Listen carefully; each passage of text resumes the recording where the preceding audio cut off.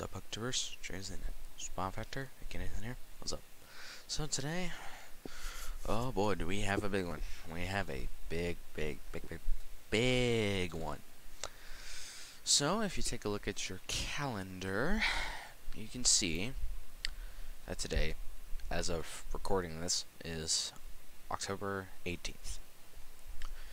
The Crown Tundra, the second Sword and Shield expansion pass, releases this week, the 22nd, and for all you European folks, the 23rd.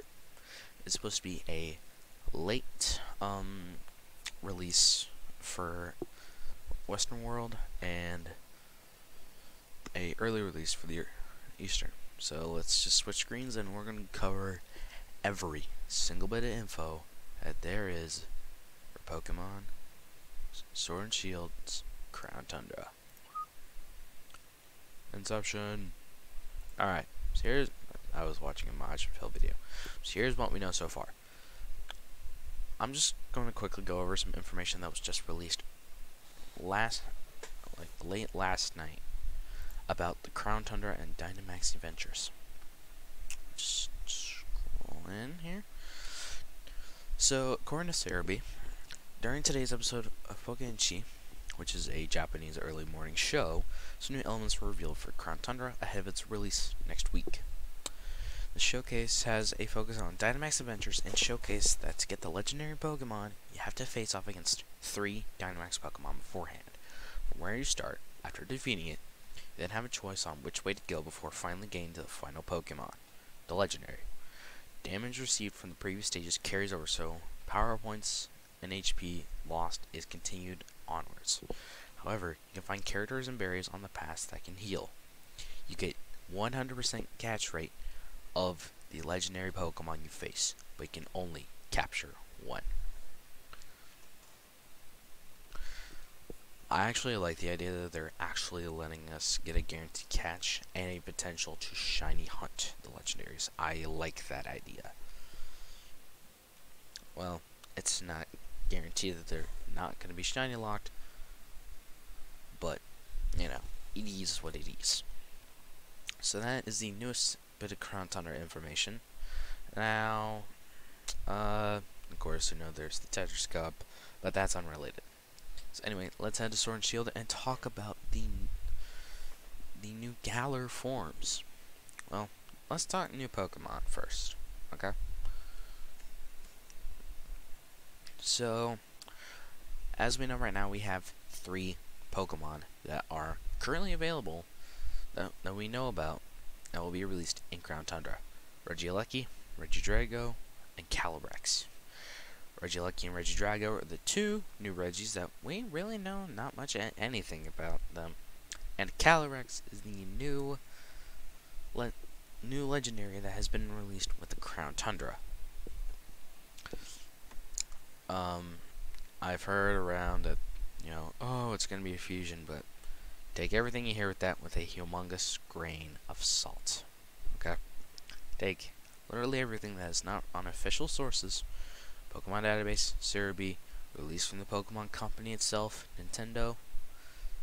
Take everything with a grain of salt, unless it's from official sources. Then, let's head to Galarian forms.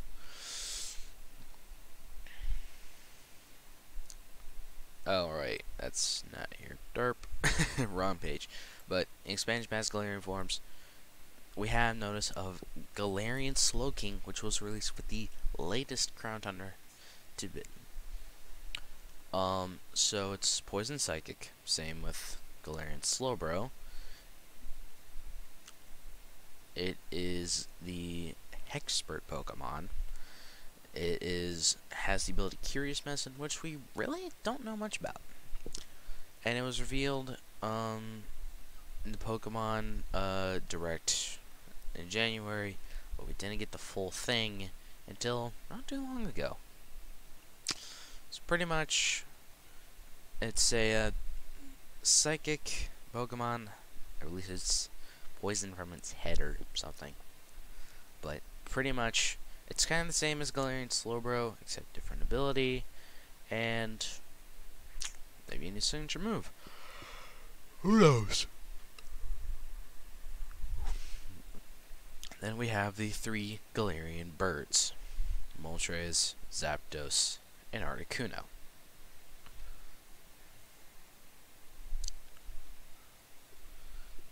These are essentially the evil versions of the birds, as I like to call them. But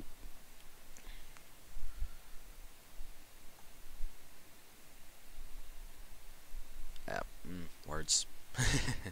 But anyway, these 3 Pokemon here are the Galarian versions of the regular birds, and it is confirmed that we can get the regular birds within the Crown Tundra raid dens. So you can get both the regular and the Galarian birds, which is nice.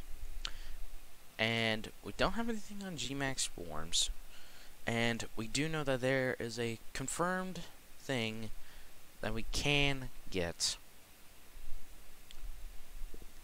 a inability capsule. And also, go here, G-Max Melmetal.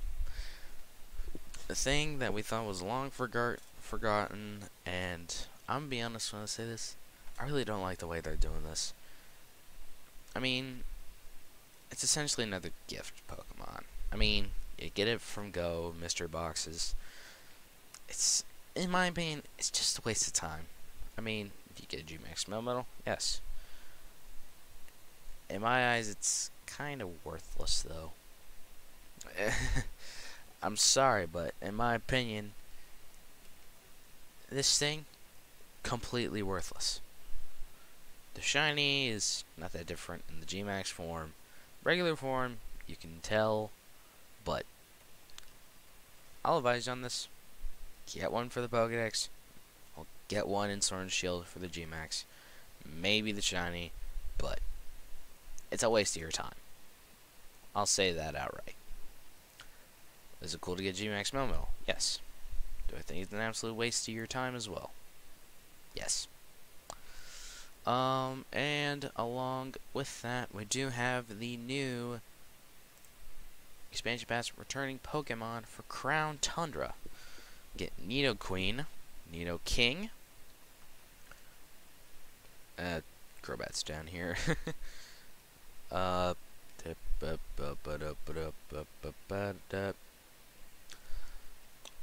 Electabuzz, Magmar, well, Crobat, but Magmortar, Electivire,